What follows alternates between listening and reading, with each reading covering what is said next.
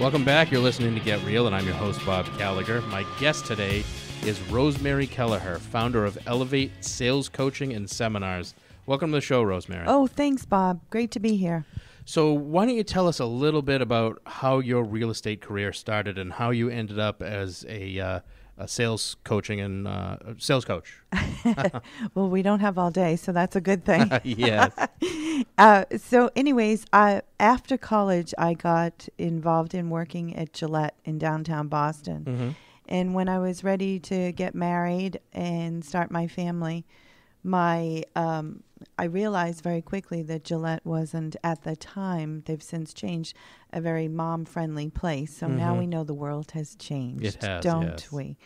So anyways, I made a bet with my husband. We were starting to look for a house, and I said, geez, I think I can do what that agent is doing and sell some houses. It's very interesting to me. And my husband says, oh, honey, it'll take a while before you could sell a house, but you could certainly give it a try. And I thought the freedom and flexibility of being a mom and being able to sell houses here and there would be a good fit for me. Mm-hmm.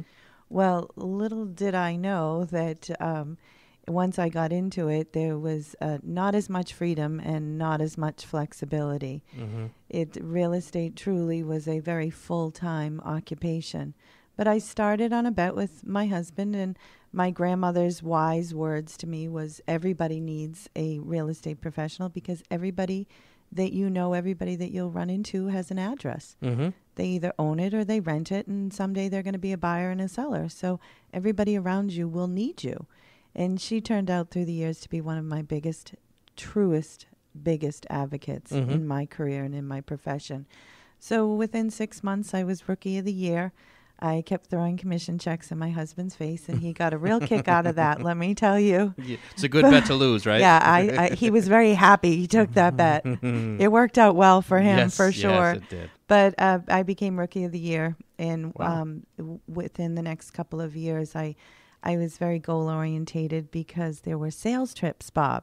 So a young mother having the opportunity to go on sales trips for a week and leave the kiddos behind with my husband seemed very appealing to me. So that was probably what drove you for the most Oh, part. that was a good incentive, let me tell you. So I did. I traveled all over the world because I was determined to win all of those awards. And I did, and I was very blessed that way. And I was able to fit it into my family life. And throughout my years, about 10 years of transactional real estate, I won all the awards. I was only with 2 companies. I didn't hop around. And I, since went from Jack Conway, which is on the South Shore. Everybody remembers Jack, and very beloved. And then I went off to Remax and did, very well that way, became a Hall of Famer and met all of the big sales goals and whatnot. And there was some freedom attached to that for me. Not only the success of doing well with sales and making the money, but the freedom to be able to do things I wanted to do for my family. The other part to it, too, is that I came from a very big family, which, ironically, most sales agents that I talk to steer away from family and friends, and I kind of just went for it, to be quite honest with you.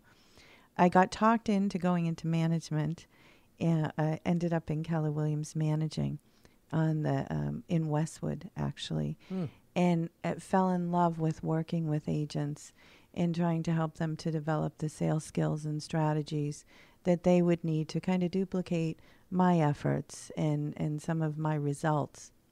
I went on from Keller Williams, did some more work with management and leadership with Remax, and then eventually went on to Ravis, where I helped to build the Concord office from the ground up over in Concord.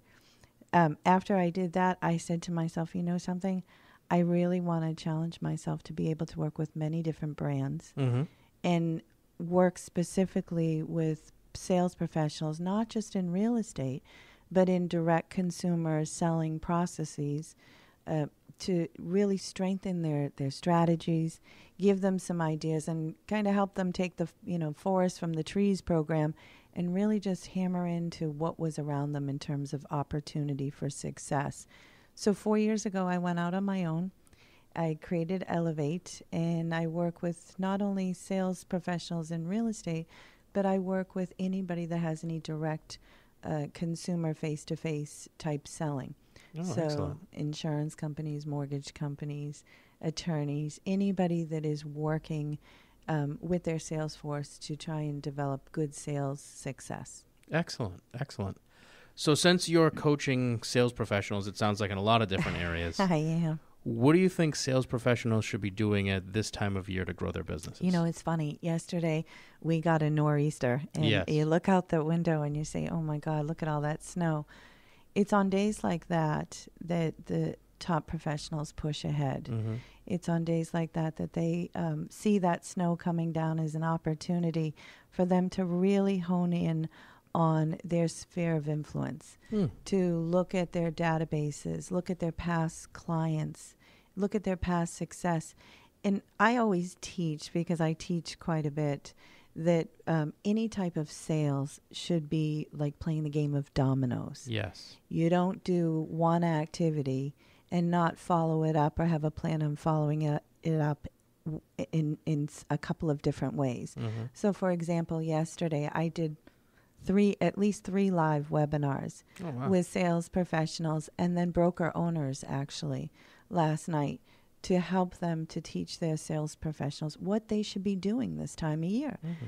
They should be hunkering down in cleaning up their business plans and strengthening their activities. They should be making those phone calls, because there's a lot of people as of yesterday that probably would like to go south for next winter. Yes. But how do you know if you don't reach out to them? Right. Constant communication is truly what everybody should be doing right now. Mm-hmm. They need to hear from you. And how do you have strategies for how you can implement that into your day? I absolutely do. In fact, with my coaching clients and my training clients, and even with my broker owners when I consult them, I often give them just lists, for example, checklists to follow. Mm-hmm. In my training classes, I teach them proven methods and skills that they're not necessarily learning out there. All too often, a lot of sales professionals are looking for that magic bullet, that magic bullet of how can I buy leads? What can I get from my company in order to get more customers? Mm-hmm. Quite frankly, Bob, the customers you need, they're all around you. Right. I think some of your best success is surrounding you, and you're just not looking at it and working it, and you're not identifying that you don't have to go that far to be that successful. Mm-hmm. And so my advice to people that are out there selling whatever it is that they're selling is start from the inside, start from the core, start from the people that know you, that you have built in true, tried relationships where people are loyal to you and they like you. Mm-hmm. Start there. When you start at the outer ends with people that are strangers for all intents and purposes, it takes that much longer to develop a relationship of trust, regardless of what you're selling. So your feeling on lead lists is probably not the right way to go. That I wouldn't be the girl to go endorsing some of those let's buy some leads programs. I couldn't agree with you more, because for the exact same reason you're saying, why not start with the people you have relationships with already? Well, true sales professionals, their success comes from the relationships that they already have. They come from the success that they've already built, and building it just like building blocks. Mm-hmm. If I sold something to someone and they had a really good experience, then their friends and family. How do I get the word out to their friends and family? Because there's trust involved when you sell to people. Mm-hmm. Trust being established with strangers, quite frankly, it's a long, long process. Yeah, you're right. You're absolutely right. What are some of the hallmarks of top sales professionals? Well, top sales professionals to me, especially where so many people call themselves sales agents, I don't trend towards working with sales agents. I trend to work with sales consultants, people that consult and educate consumers in the process of whatever it is they're selling. So for an example, in real estate, I would prefer to work with a real estate sales consultants. There's a big difference. Agents are transactional in nature. Mm-hmm. whatever sales you're in. If you're in that transactional flow where you have to go from one sale to the next sale to the next sale, versus being a consultant and educating people and then being known as that go-to person for all things that matter to them. Mm-hmm. Real estate in particular is helping people to get established into their world that they're buying into their neighborhoods, into their communities. Are you that community person? Mm-hmm. Are you that problem solver? Are you that connector?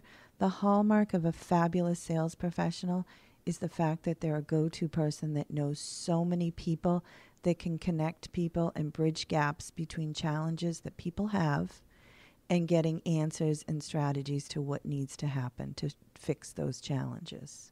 Excellent. So it's really about your network. It's totally about your network. In fact, building, as I said before, building a network of strangers is not, it's like the Three Little Pigs. It's like growing a house out of straw versus growing a house out of brick. Mm-hmm. Your network already is an established foundation that you could build off of. And I teach people to build off of an established foundation.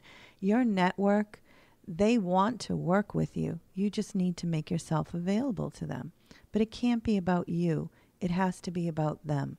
You need to be that problem solver, that connector person, that go-to resource person for many things. That's why networking is so incredibly powerful. How do you become a better networker? You know, the thing of it is you start right where you are. You start where you live, where you work. You start right around your own environment, your own community. You get to know people. You reach out. Rather than driving away from your community, get to know your community. Get involved. Join your boards. All the memberships that so many sales professionals have, they're not leveraging those opportunities. Mm-hmm. Now, certainly, social media has changed networking in a lot of ways. Yes. And there's so many people out on LinkedIn, which is one of the most powerful networking social media platforms that's out there. Go on to your LinkedIn and learn what other people do. Mm-hmm. It's about educating yourself to be not just selling what it is that you're selling, that gadget that you're selling, or that house that you're selling, or that policy you're selling. Understand what everybody in your network is doing. How do you help them build? Because it comes back to you. When you pay forward, it does come back. Absolutely. Absolutely.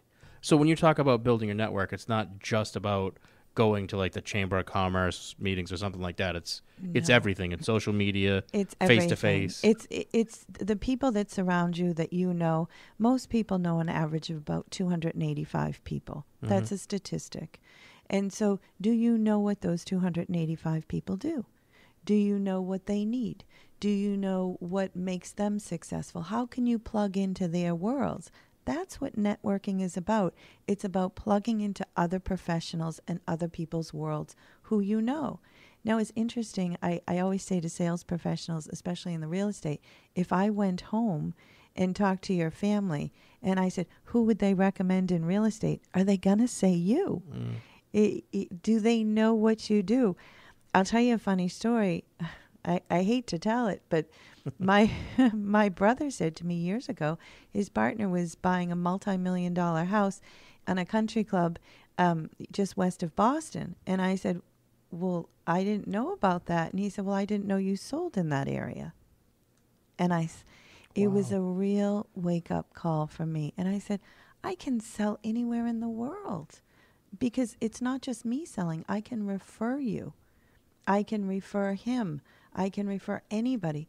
But, you know, we're not looking beyond ourselves as sales agents, but as a professional sales consultant, that top networker, we look beyond ourselves and we have more resources than we could ever utilize.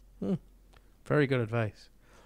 Can you give us some tips or the audience some tips on how to become a better sales professional? Well, first of all, the number one thing you need to do is you need to be a student of your trade. Mm-hmm. And even myself now, I tend to just listen to talk radio in the car, and I listen to audio tapes. I listen to motivational tapes.